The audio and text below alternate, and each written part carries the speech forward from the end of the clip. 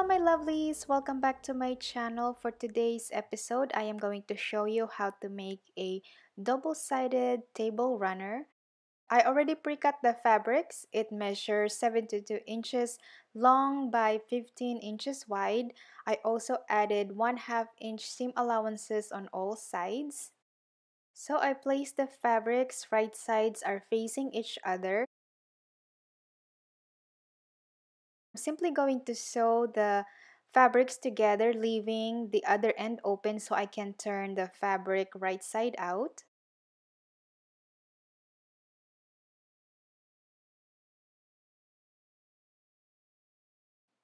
By the way, these fabrics that I'm using are actually vintage fabrics that I found at the thrift store for only $1 per 2 yards. So I was like so happy about that.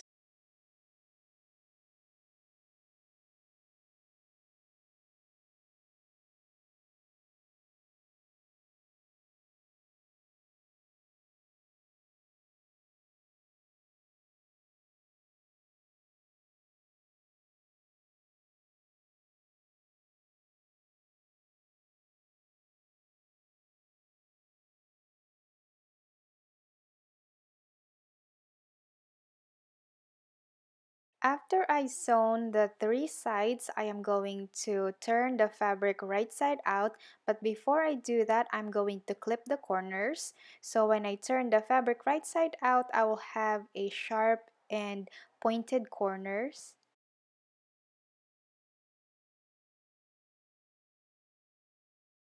And I just use a pin to push out the corners of the fabric.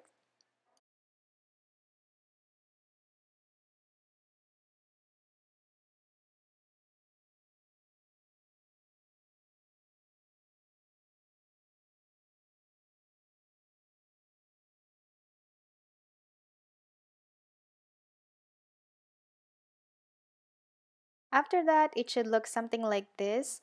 Now I'm going to give it a good press so the fabric lays flat. After I press it, it should look something like this. As you can see, it looks so much better already.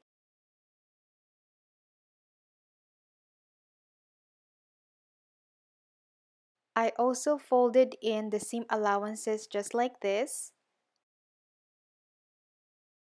If you want to, you can sew it all the way around to finish the edges. You can top stitch it, but I'm actually going for a seamless look, so I'm going to hand stitch the end here.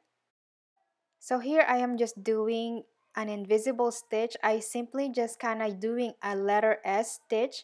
So first I'm going to make sure I grab a floral fabric, and then I'm going to grab the plain fabric.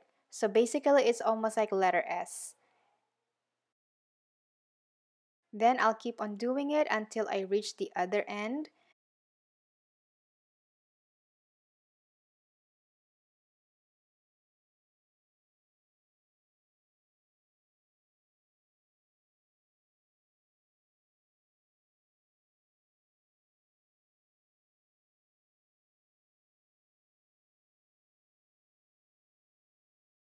As you can see, by sewing it like this, I am hiding the threads in between the two fabrics so you don't see it.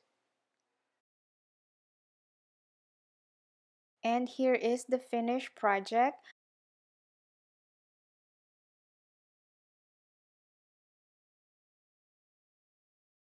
I also made some table napkins out of the leftover fabric.